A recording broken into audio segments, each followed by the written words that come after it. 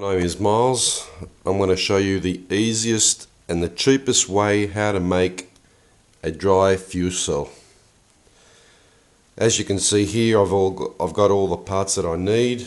The gaskets, the rubber gaskets. I bought a rubber mat from the hardware for about, I don't know, $3. I made my own gaskets.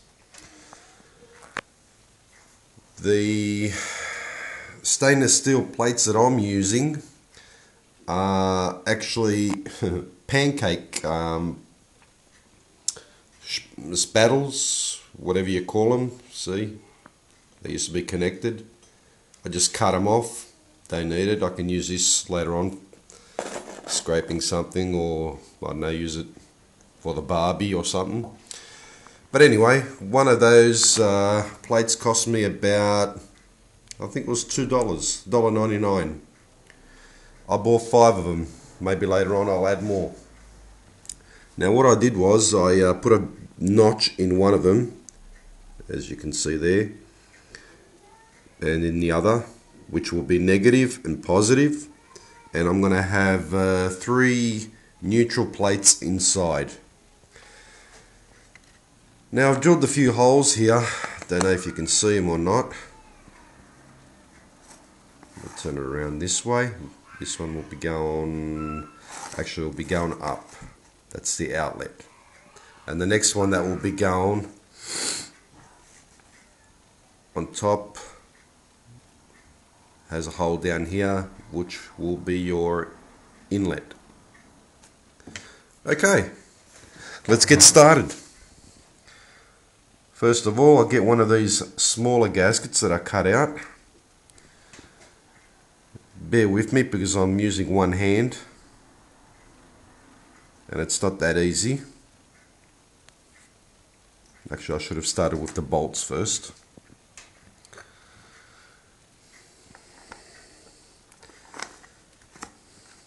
This is going to be a bit difficult using one hand.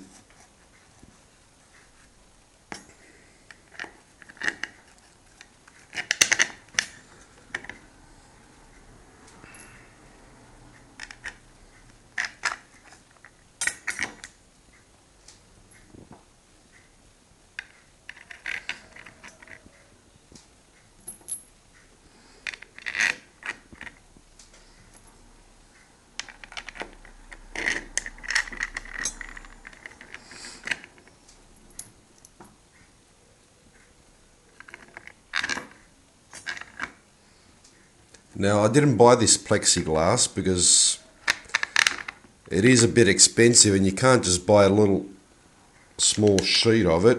You've got to buy a pretty large sheet. So I found this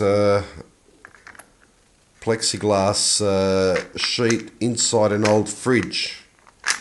So that worked out fine for me. There we go. Okay. Turn it around that way. I'll start putting my gaskets in.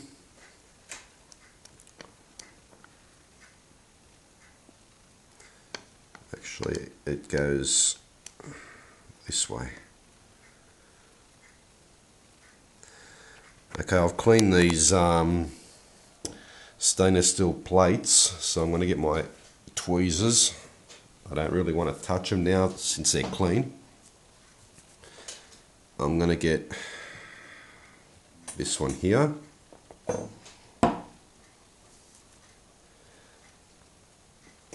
And I'm going to place it gently inside.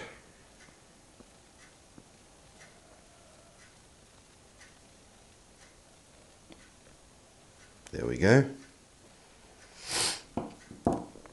Next gasket.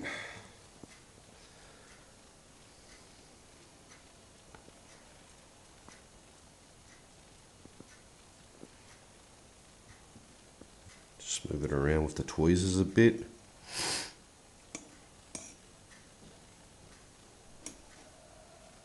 Make sure you don't cover this notch over here with your gasket, or you won't get your connections right later on. You won't have any room. Now what I did was, the next one that I'm going to put in,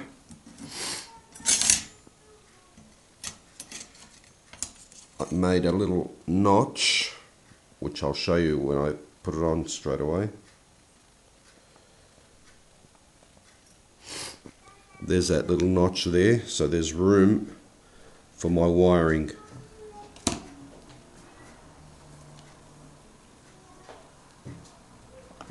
I'll just fix that up a bit. There we go. Next one.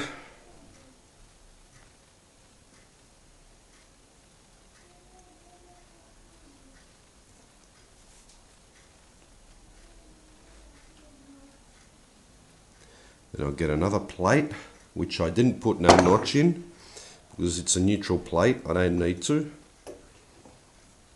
Actually, this one's a neutral plate as well. Just the bottom one is the positive one.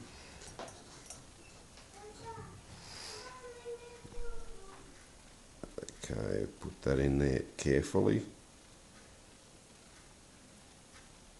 There we go. Just tap it over. So they're all nice and even. As you can see, there's a fair bit of a gap there, which we want. Okay. Next gasket.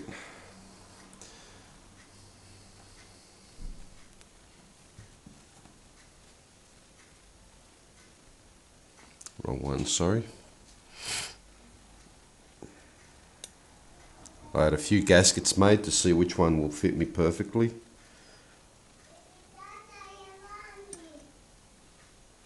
Okay, now we'll get the other plate. Now we'll turn this plate around to this other side.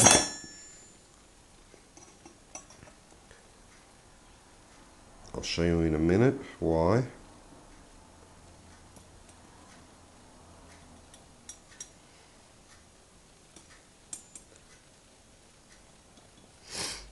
Now I've put the other notch on this side and the other notch on that side. I don't want one on top of the other, just in case of any connections that might occur which we don't really want. Just tap it in nicely. Okay, get a gasket. Put a gasket right there. Just move it in place. There we go. And the last plate, just try to grab it somehow. Very, very awkward using one hand.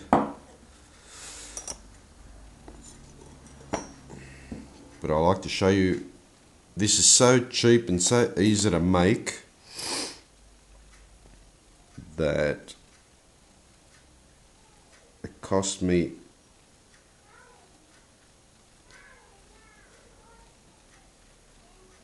there we go.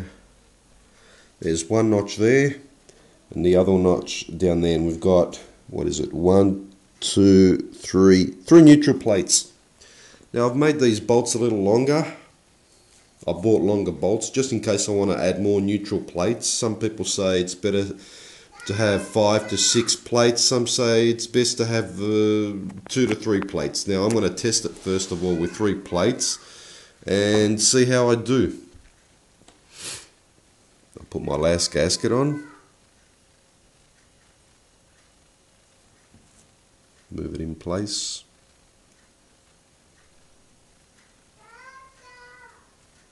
Okay, now I can put my other plate back on. If we had the hole, I think, was on, what side was it on? At the top. We can have it now, this hole, this big hole down the bottom.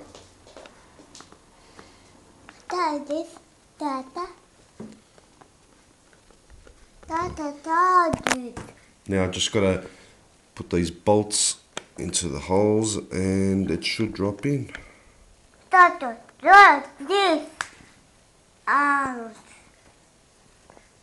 Actually, should have turned it round because the bolts, the holes were drilled the same as the other side. There we go. Perfect.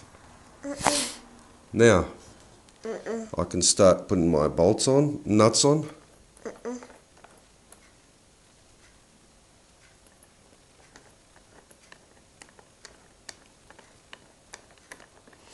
Now what I did was I made, I got some L plates and I just flattened them out so I can use them as brackets so I can mount them easier on my car. And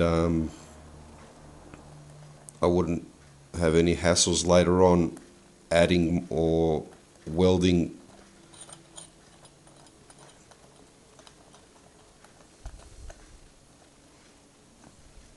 there we go. Grab the other one as well. Sorry about the cameraing, but I'm doing the best I can with one hand and it's not, it really ain't easy. I should have had a camcorder to do this, but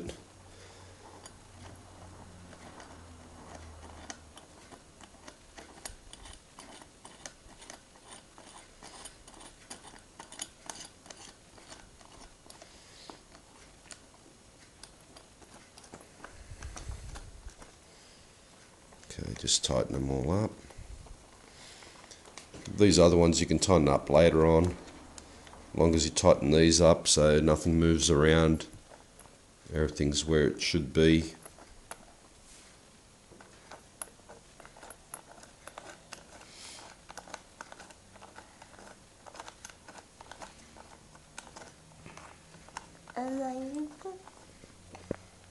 Gotta hold it down a bit.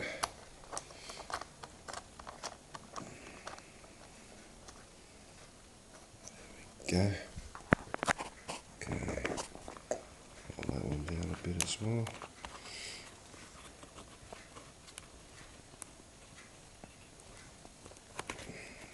I'll tighten them up. I'll tighten them up by hand now, but later on I'll tighten them up with a spanner.